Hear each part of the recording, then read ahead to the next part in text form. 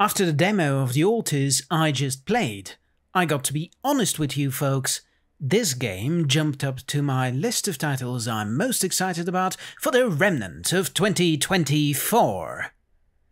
Before I tell you why, however, one point must be addressed.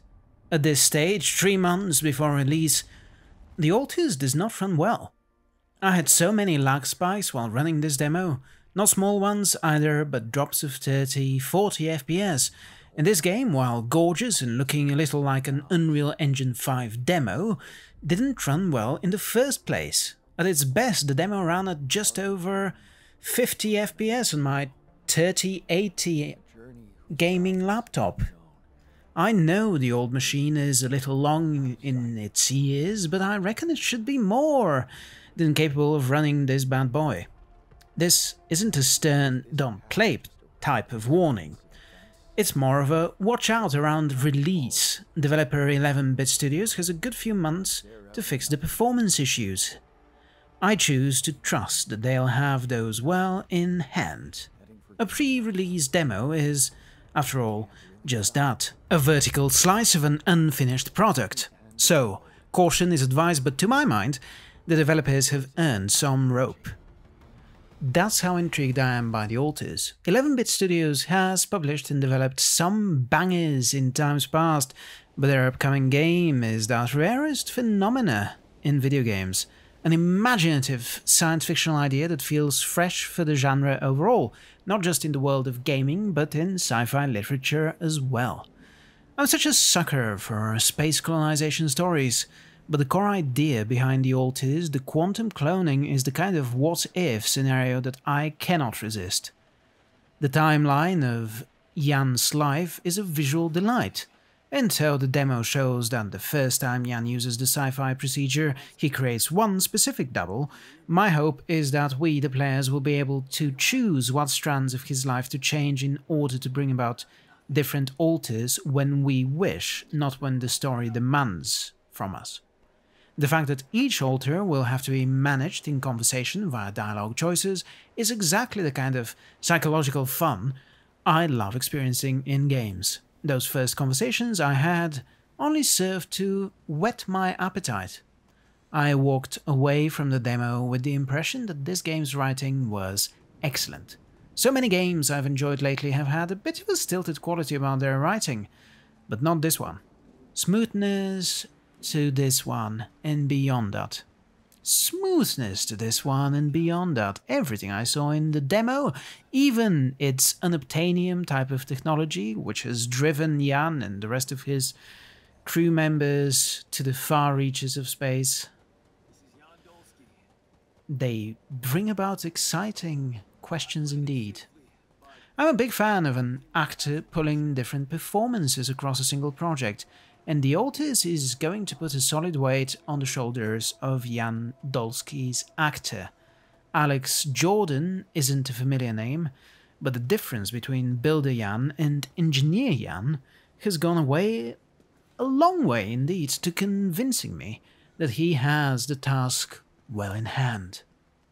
It has to be such great fun to explore a character that is at once the same individual and yet so very, very different. The ALTERS isn't just a narrative game, it's also a survivor base builder. I've rarely been won over by survival elements in games, but base building has been a passion since I played Firaxis's XCOM reboot, maybe even earlier. There's a visual likeliness between the base building you'll see in XCOM type games and what's on offer here in fact. The grid will be particularly familiar. And friends, I'll tell you right now, I dig that. I dig it lots. Tasks, it must be said, weren't all that demanding. Everything I did was simple so far, whether I was mining surface level minerals, probing the depths of the planet for organic materials, or finding the incredible unobtainium-style resource, the mining of which is the reason why, as I mentioned, you are on this world in the first place. And it is not a pleasant world. Radiation is a constant concern, and oxygen is, likely as not, non-existent.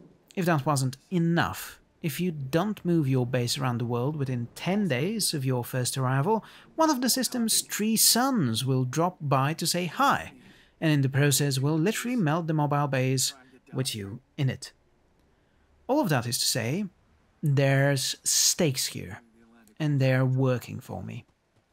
The survival and base building mechanics are inextricably tied with the narrative in a way that makes the elements of the former, in particular, much more appealing to me than are so many survival games. That genre's biggest problem for me is narrative is often just an afterthought, or even entirely non-existent.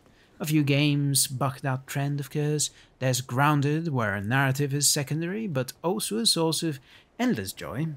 You can always expect joy from an Obsidian narrative. There's also... Nope, I got nothing. And that, on its own, is a good enough illustration to the point made. Survivor games need something like the ALTERS to show us all how these mechanics can be used to tell an interesting narrative. I'm excited. Hopefully it releases in September. I believe someone leaked a date. Not sure they'll be able to keep to that. We'll see. Until then, I am Philip Magnus. If you enjoyed this video, please smash that like button, subscribe, ring that bell for notifications, and leave a comment down below. What games are you most excited about for the rest of 2024? For me, it's this, it's Dragon Age, it is also the Tactical Wizards one, Tactical Breach Wizards, which I, if I'm able, will make another short overview of. There are a few others as well. I might have to take a few days and think on that. Until then, I'm Philip Magnus again. You're not, and I will see you again next time. Bye!